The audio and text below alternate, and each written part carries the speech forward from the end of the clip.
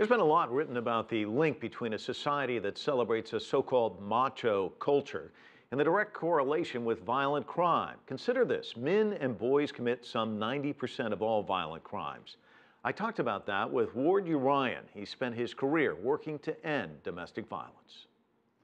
Well, I think, from a natural biological sense, I don't believe there's any link, but I think that there's huge cultural pressures that have made those things seemingly inseparable. And I think that one of the things that myself and colleagues like me are trying to do is to break that link and to say that it's actually not natural, that men are capable of having a full range of experiences and emotions and showing up in a wide variety of ways across the spectrum of behavior, and that violence, being limited to dominant, violent masculinity, is inherently dehumanizing.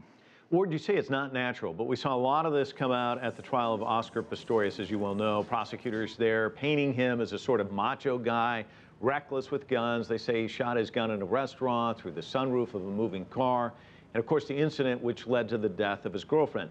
Whether or not these incidents all happened or whether they are related or not, that's all open for debate. But here's the real question. What do we know about men and incidents of violence? Is there generally a warning before a case of, say, domestic violence, would you say?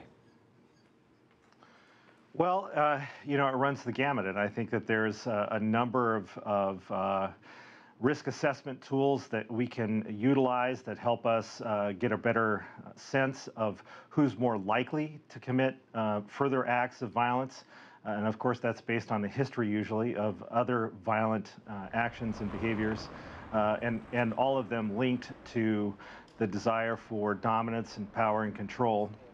But I think that it's ironic that survivors are the best judge of whether or not violence will occur again, and yet we so seldom either listen to them or have the opportunity to really listen to them in a way that provides power to their voice. How do we change that, would you say? Well, I think that we need to continue to work on perfecting the science of risk assessment, but we also we need to begin to focus more efforts on prevention. And I think that one of the ways that we can do that is by working with young men and boys in trying to inform a new kind of masculinity, one that is more accessible to the full range of their humanity, and that emphasizes integrity and strength of character and connection with others as being some of the most primary and critical factors of being a man in this culture. Do you think it requires retraining an entire society, or is it just as important as just you highlighting it here in this venue and people beginning to discuss this?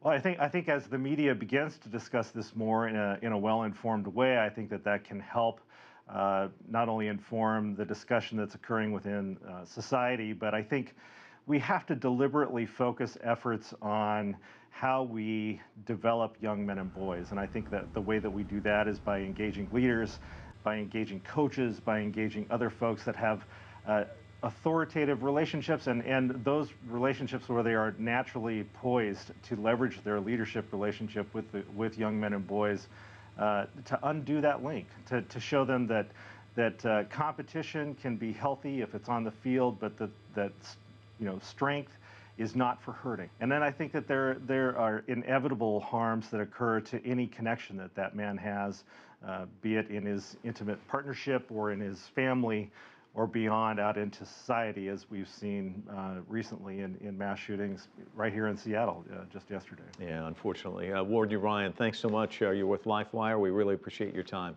Thank you. You're welcome. Thank you, Mike.